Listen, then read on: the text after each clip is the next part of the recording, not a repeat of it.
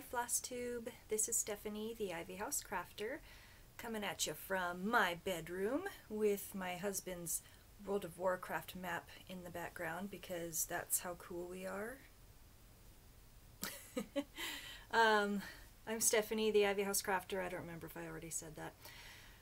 This is my channel about cross-stitch, obviously. Apparently I'm in a slightly strange mood, but that's okay. I can still show cross-stitch even when my brain is going in weird directions. All I have to do is hold it up and talk about it.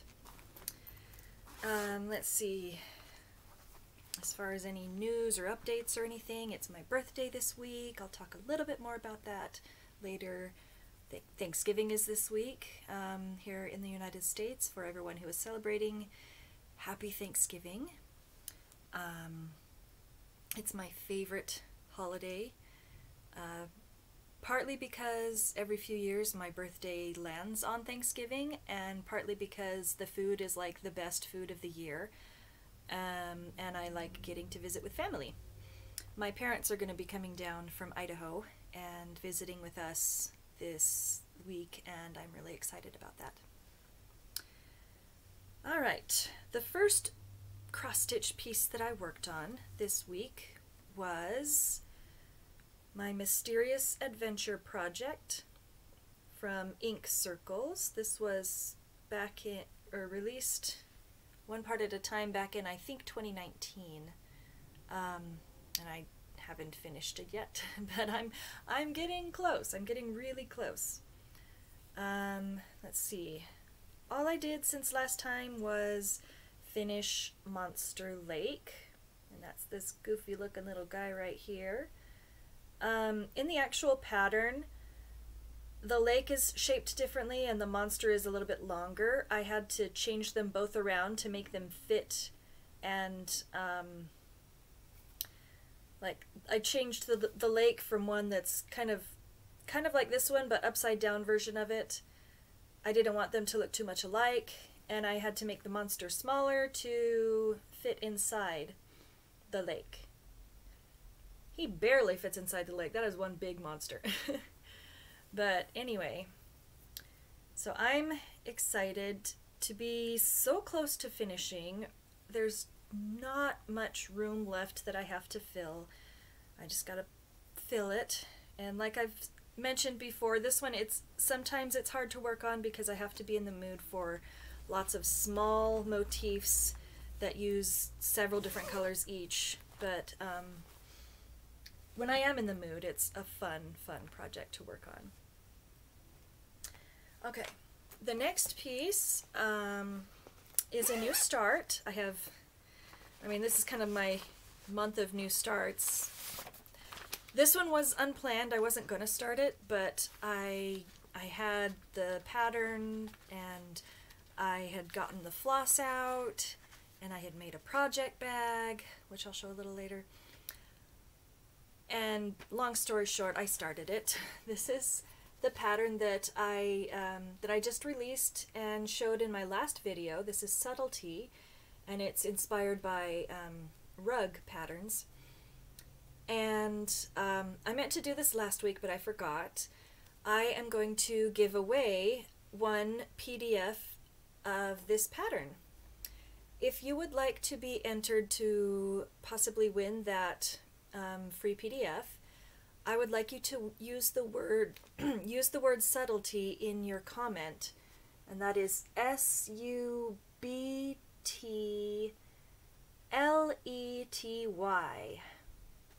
It's not the easiest word to spell, but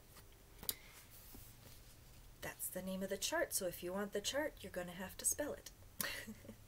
So, once again, use the word subtlety in your comment if you would like to win a free copy of this chart. Since it is a PDF pattern, it's open to anyone, anywhere, just as long as you have an email that I can send it to. And now let's look at what I've done. So I started in the middle, and I'm working in this general area. I've been calling it my soft and subtle Eye of Sauron, because It resembles a fiery eye if you look closely or not closely or squint or something. I don't know. The more I work on it, the less it looks like the Eye of Sauron, but this is where I've got so far. I'm not sure. Oh, that's a little bit better lighting, maybe. I'm not sure if you can see. I have started filling in the 3865 in here. Because this is full coverage, and so all these stitches are filled in, and like down here they're not, and in here it's maybe hard to capture the details on film or on the camera, but anyway, the colors are a little bit, just a touch more vibrant in real life than on the camera because I'm using my laptop and the camera is just not all that great.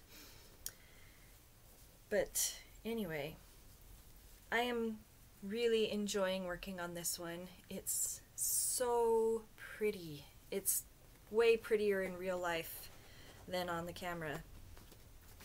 Once again, subtlety, gorgeous. I love it.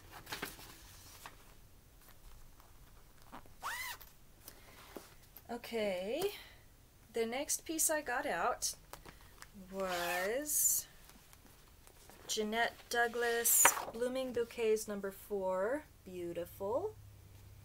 And before I had like these 3 flowers and some of the greenery, and since then I have added, let me get it out, get this put away.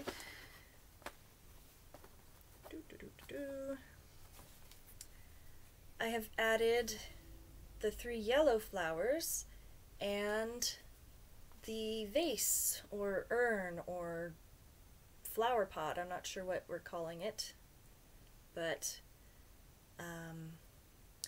it's turning out really pretty. See how close I can get without it looking weird. I don't know. I have to show it at a little bit of an angle because the window is over there and not over there and not in front of me, so the light is this way, but this is such a pretty pattern. I love working on this one. This is being once again, I keep forgetting the fabrics. Tell the fabrics. This is 40 count flax Zweigart linen, and I'm stitching it 1/2 using most of the called for silks. I think I've replaced 1 or 2 with DMC or with just a random over-dyed cotton, but mostly silk. And for informational purposes, this one is being stitched on 18 count Aida, 2/1, and the map is 32 count vintage Sahara. Okay. I think I have like a little hair or a fuzzy stuck to my lip. You know when you get chapstick and then things stick to your lips and you're like, ah.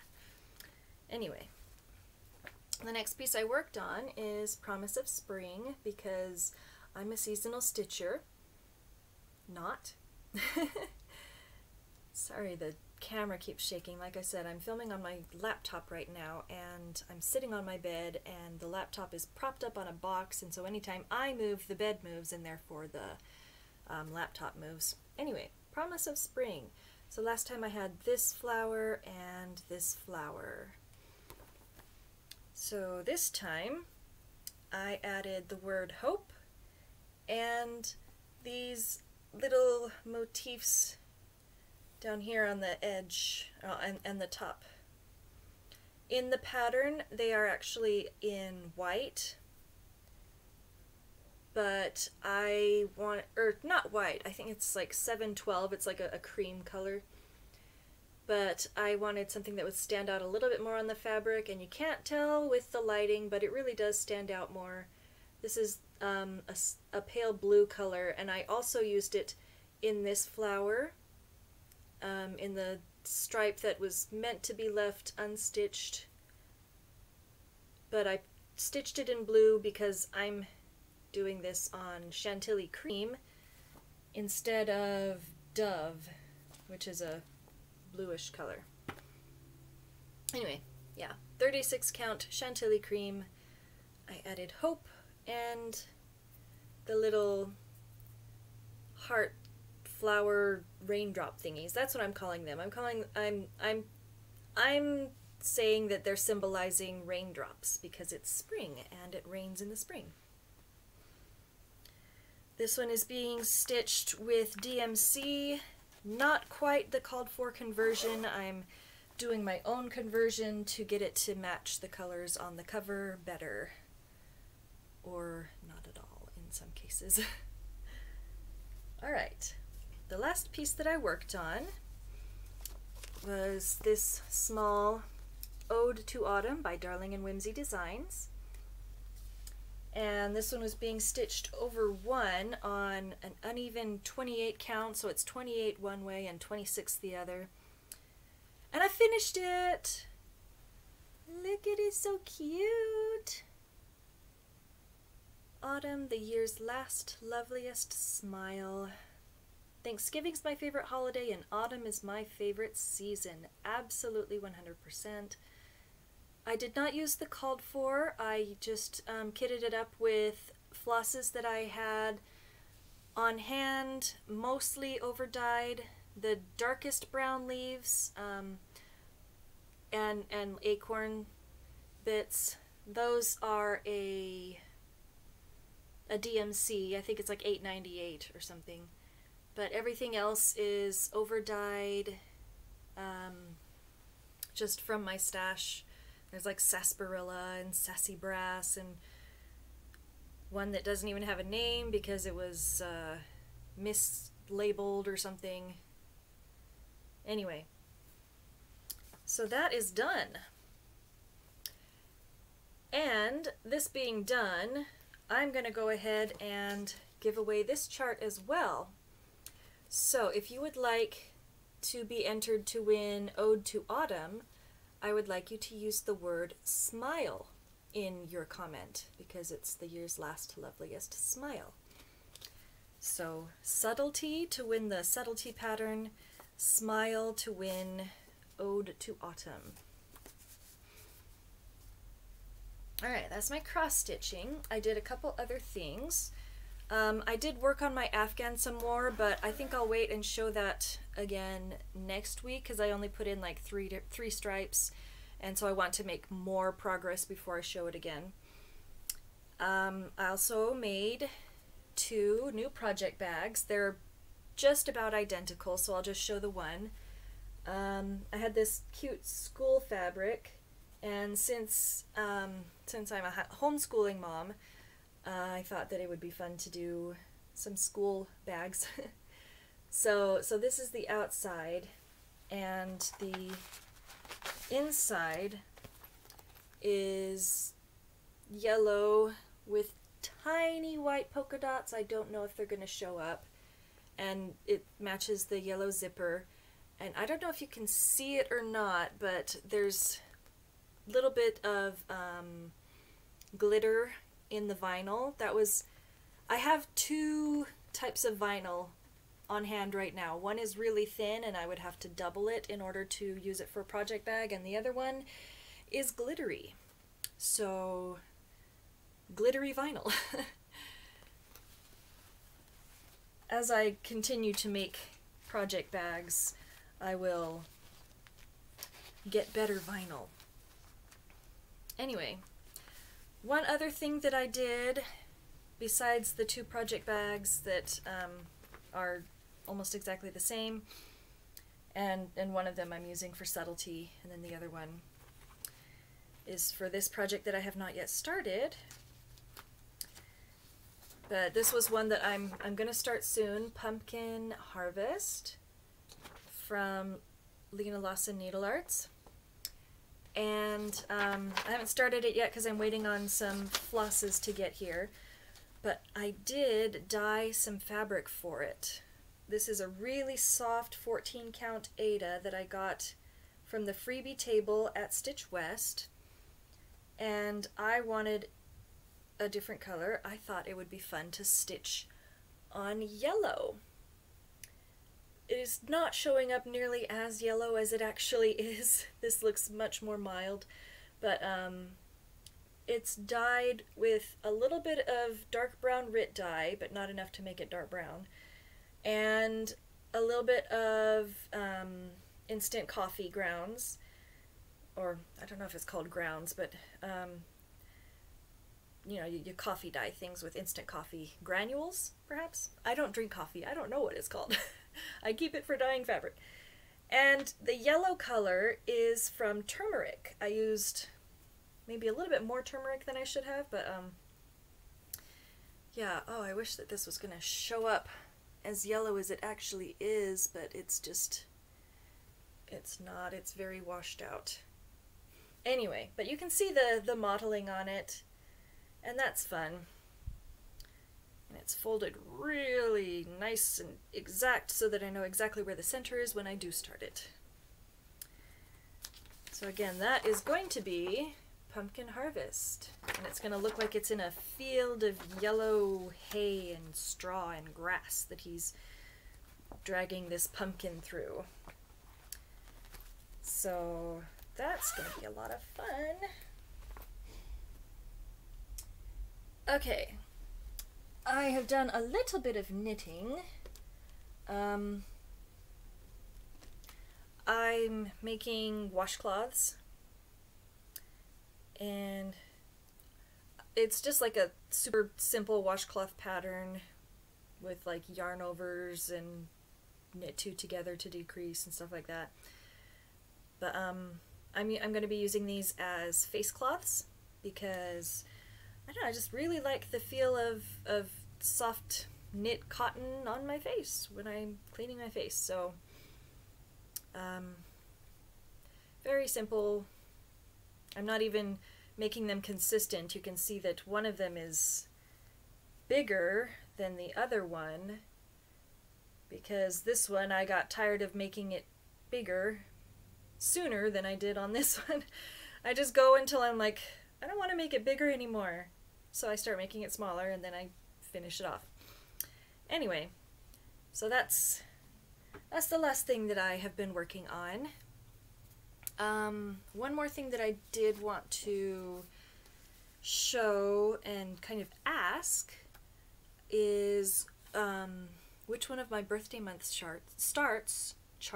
Which one of my, oh my gosh. Which one of these should I start next? Because I'm starting stuff this month because it's my birthday.